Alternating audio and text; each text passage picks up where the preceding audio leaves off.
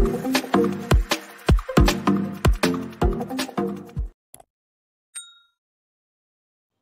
friends, welcome to our channel.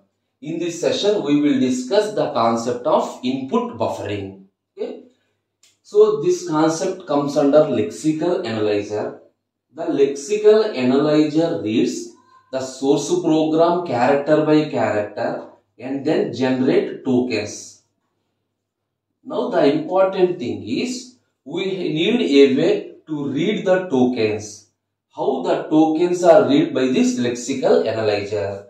For this purpose, two pointers are implemented. One is lexeme begin pointer.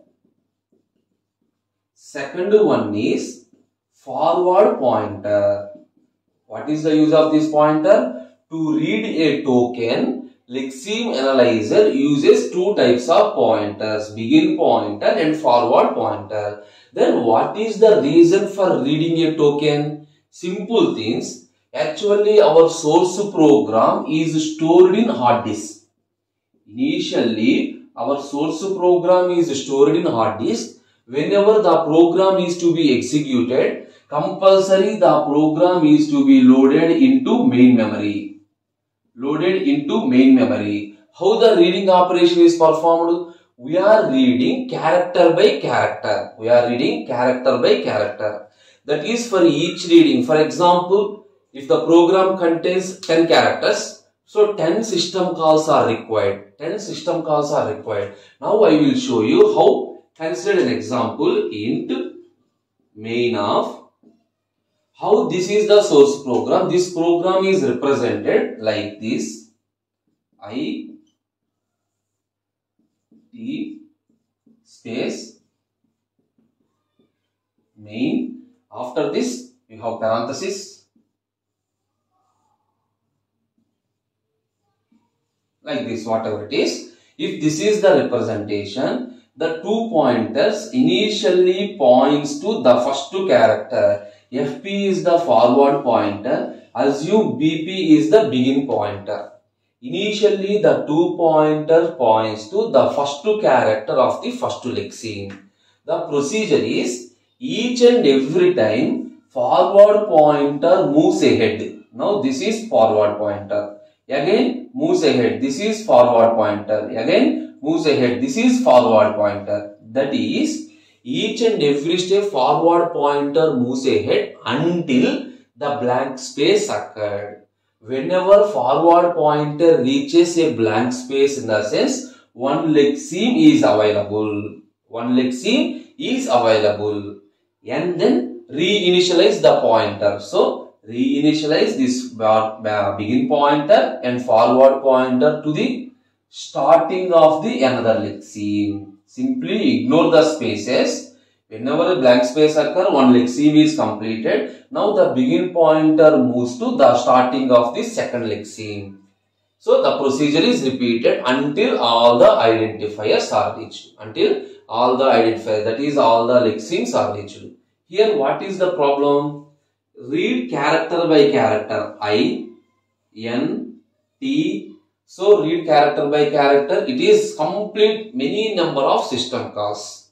To overcome this problem, character by character, many number of system calls, we are using the concept of buffering. Input, in the sense we are providing the input. This is the source program. That input is to be loaded into the buffering. That is what the buffering do. Instead of reading character by character, at a time we are reading a block of characters by using single system call. Instead of, for example, here it requires 10 system calls, that is 10 characters. Instead of 10 system calls, by using only one call, I am reading that complete block of characters. Now this buffering is two types. One buffering system, two buffering. Either one buffering, two buffering. So now I will explain how to implement the concept of one buffering and two buffering. Remember, the procedure is same. What is the procedure? You have to read the source program from hard disk to input memory. So one buffering, in the sense, the name specifies only single buffer is used to store the value. Suppose this is the single buffer, int space, suppose A, B. So some simple declaration. I am declaring two variables A comma B, int A B semicolon. Single buffer. The logic is completely the same. This is the forward pointer. This is the begin pointer. This entire input is read at a time. Instead of single, this entire thing is read at a time. What is the problem? Assume int A comma B. Suppose some C is equal to A plus B. Assume. If this is your program, but buffer can store only this. This thing is not stored. Why? So the main problem of one input buffering is if the capacity of the buffer is less than size of the program. Suppose if the program size is total 200 characters, but a buffer can store a maximum of 100 characters. The size of the buffer is assume 100, but the program size is 200. It is not possible to store all the 200 characters into 100. Then what you do? After completion of all these 100, again you have to perform overridden operation. Each and every time you have to perform overriding operation. That is the problem of one input buffering. That is one buffering scheme. To overcome this overridden concept, just they are implementing two in buffer. That is two buffer scheme in the sense simply you can understand. Instead of maintaining single buffer, in this situation here they are maintaining two buffers. Suppose C is equal to A plus B, like this, whatever it is. Okay, this is the first buffer, this is second buffer. Remember, how do you identify the end of a buffer? If you have two buffers, when we know the first buffer is completed, when we know the second buffer is completed, for that reason, at the end of each buffer, we are maintaining a special character EOF. EOF in the sense end of file, or another name is sentinel character.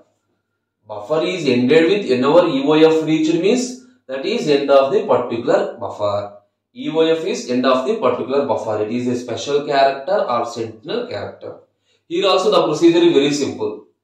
First beginning pointer and forward pointer is at the starting of the first lexeme. Step by step forward pointer moves until a lexeme available. Suppose whenever the forward pointer reaches end of the file, then this is the important thing. Whenever the forward pointer reaches the end of the first buffer, then both begin pointer and forward pointer points to the starting of the second buffer. You got it? After completion of the first buffer, control automatically moves to second buffer. That means compared to one buffer, in two buffers we can store large amount of information. Now after completion of this, suppose whenever this one, after completion of this one, again we are refilling the first buffer. Refilling in the sense, suppose here some additional program is there that is filled with the first buffer and then second buffer and so on. Simple thing. Instead of maintaining one, if you are maintaining two, program complexity is reduced. That is, it can reduce the traversing, that reduce the number of system calls like this. This is a two buffer scheme. Now this entire thing is represented in some algorithm format. That is also very simple. Simply switch off. Always we require forward pointer. Suppose if it is a pointer. We have different cases. The first case is EOF. That is end of file. End of file. Suppose in buffer 1.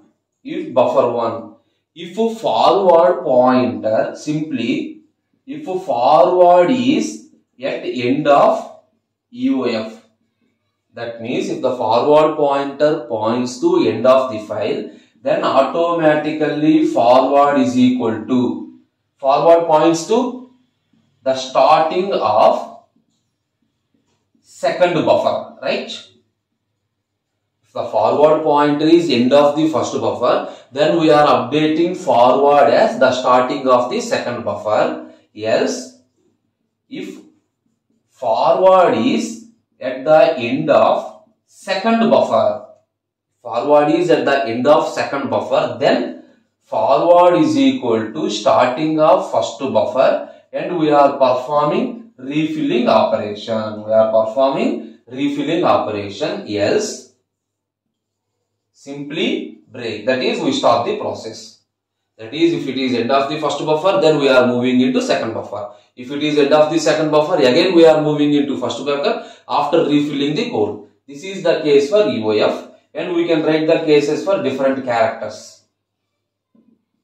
Different characters in the sense, if it is a character M, move the forward pointer. Character A, move the forward pointer. Character I, move the forward pointer. Character N, move the forward pointer. Whenever space occurred, simply update the begin pointer also. So generally this is the thing, how the forward pointer is traversed. This is the concept of input buffering.